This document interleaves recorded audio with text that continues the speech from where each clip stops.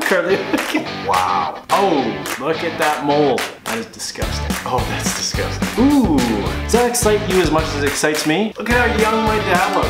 Wow, you never know what you're gonna get into, and that's why I love my job. Hey everyone, I hope you're having a great day. If you're not, I hope this helps, and I hope it makes it a little bit better.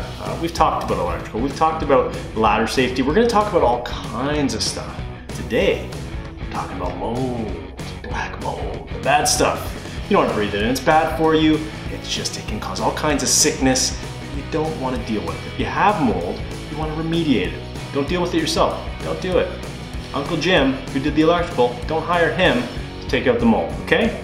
So let's see what we have. Yeah, that's mold.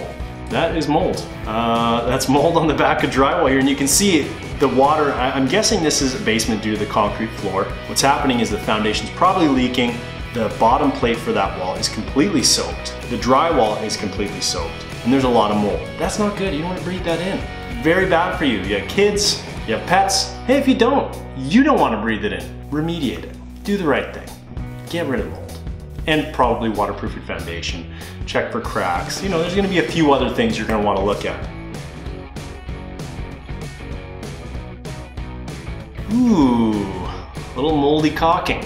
Yeah, it's around the shower area. I mean, listen, you have water, it's gonna sit on the edge of your tub. It does happen. You can remove this. You can easily cut out that caulking, put a nice bead of silicone caulking, as long as it's meant for bathrooms, put it in there.